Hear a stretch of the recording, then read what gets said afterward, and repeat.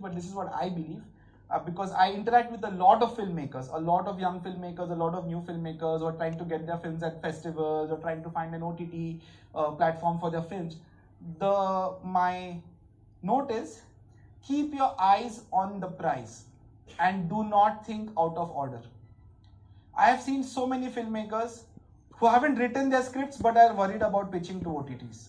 I have seen filmmakers who are showing their film on an edit stage to festival programmers and are changing the titles of their films because some programmer has told them, this title is not going to work, or are over editing their films because some funding agencies have told them that this is not working and that is not working. Or I have seen filmmakers who are like, yeah, I'm just about to do my sound design. I'm just left with the sound. Now I'm thinking about how to promote it, how to distribute it. Let your producer do that. A, just find a good producer to think about those things. Or B, finish your creative process, finish what you have set out to do, and then start thinking about these things. Be a little patient. The thing is, every process is important and you have to avoid distractions at all cost, is my personal belief. This is what I tell people. Because it is not just the sound. It is sound. It is going to shape your film in a very big way.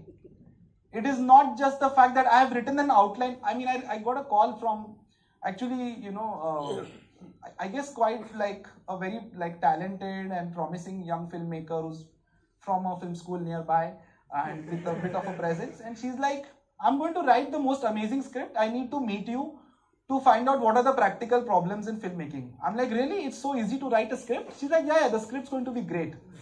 I'm like, so if it's so easy, why don't you write it and then meet me after you're done writing the script?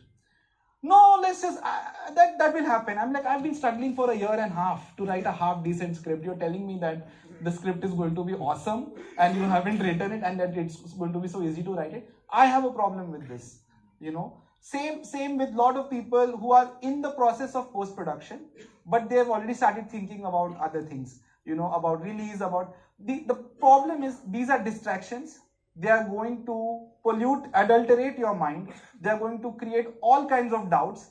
And the work that you have is going to live forever, hopefully. Is what's permanently there. You cannot let it be guided or distracted or be adulterated by 5 random people telling you 5 random things. Live at least, make your own mistakes. Live with your own failures if you have to. Don't let it be the failures of others. And again, in a similar vein, I tell people, if you're making films or if you're in a creative zone, avoid social media, avoid news about which film is making how much money, avoid gossiping about, what is happening in the market and the industry and iske saath kya ho raha hai, uske saath kya ho raha hai, iski project kya ban rahi hai.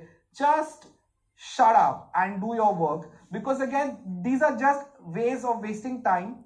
These are bottomless pits of creating anxiety within yourself and feeling inept, And these are the real problems that people have today because of too much exposure, and everybody knowing everything and broadcasting everything about what's the good things in their lives and never the bad parts, So again, keep your eyes on the prize and focus on the process. The process is everything, is my personal advice to filmmakers who are starting out. You can choose to ignore